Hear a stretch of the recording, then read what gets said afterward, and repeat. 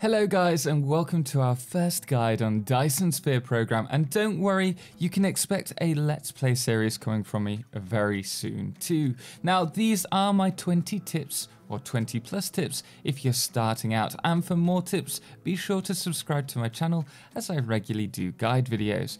Anyway, let's get to it. So number one, mechs need fuel to run. You can harvest wood and plant matter.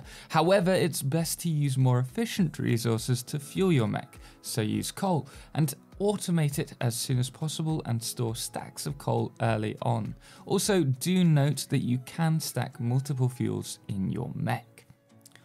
Tesla poles do give off a radius. This circle shows the pole's reach of power. Also bear in mind that later on you can research more advanced poles which span greater distances, and these can also charge your mech. Well worth investing in. Don't worry about mistakes. You're able to delete buildings and the buildings will then appear in your inventory after. Just make sure that you do keep at least one slot free in your inventory for it, otherwise it will be removed from the game. Queue actions holding shift and right clicking. You can also queue crafting and research. This will use energy in the background, but it will save you time in the long run. Another thing to bear in mind is the statistics panel, which you can open with P, is great for giving you an overall idea of how your factory is performing and where you can make improvements.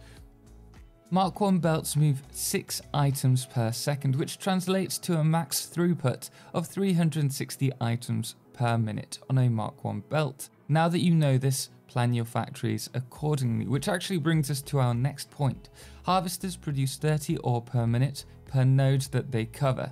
So here you can actually see the total amount of items per minute this particular harvester is harvesting, and also note that's a total of 12 nodes per Mark 1 belt. I normally cover it over 2 harvesters.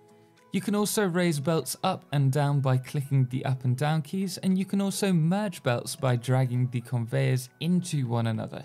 You do not need to use a splitter. However, splitters allow you to choose priority splits, and they can also be used to merge. And if you click the tab key, you can set different types of splitters. These different types of splitters can be really useful depending on the build. Whether you have lots of logistics lifted up or whether you're using them as elevators, they can still be great, so do bear that in mind.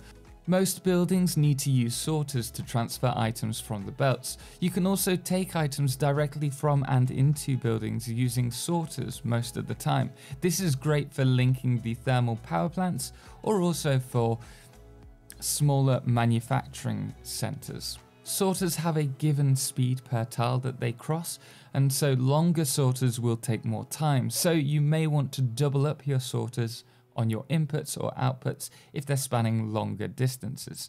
Sorters can also set a filter by clicking on them. This is great for buildings like refineries which have multiple outputs. Buildings with multiple outputs will also seize up if one of the outputs is fully saturated, so make sure that all your lines are running smoothly. If you do not provide enough power to your factory, it will just run at a lower speed, so try to overcompensate for your power needs if you want an efficient factory. Can't do efficient factory ratios? Well, just build buses for materials and use sorters to create manifolds, taking items off the belts as and when required. Need more resources? Just add another bus of resources. The most important thing is to automate everything, no matter how inefficient the build is to start.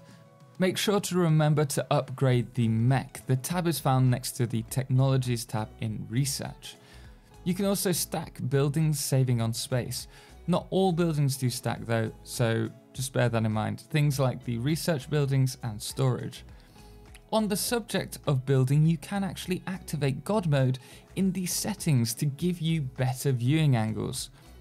Early game, create a storage area for your items so you can easily collect them. This saves you running about your factory, and it will also save you from collecting items off belts, which you can actually do by clicking the icon when the belt is selected. You build using drones and they have to fly to the item you're constructing in order to build it. They also need to return to you prior to building the next item in the queue, and all of this takes energy, so make sure you are close to them the speed and fuel efficiency. Learn the hotkeys to help speed things up. Some good ones to know are the copy a product by using the left arrow bracket key, and then you can paste it to another production line with the right one. X also opens the delete key, C opens the mech panel, E opens your inventory, and F for crafting, as well as many more. Like we mentioned, P earlier is for the overall statistics of your factory. You also have a whole planet at your fingertips. In fact, you have multiple ones, so use as much space as you want. There really is no reason to build compact mini factories and then struggle with the logistics. Spread them out if you need to. So there you are guys, over 20 top beginner tips to help you get started in Dyson Sphere project. Now if you did enjoy this, then let me know what your favorite tip was, and remember we're starting our Let's Play series later this week, so be sure to hit the subscribe button if you haven't already. Anyway guys, we are going to leave it there. Thank you so much for watching, and also a huge thanks goes out to our supporters, most notably our Totalxclipse patrons, The Calamity, Bo Papa and Cerebral Tag, as well as our Lunars, Matt Lippard, Chris McCabe and Lord of July, and finally our Blood Moon of the day, Jimmy Rogers. Anyway guys, until next time, as always, ciao for now.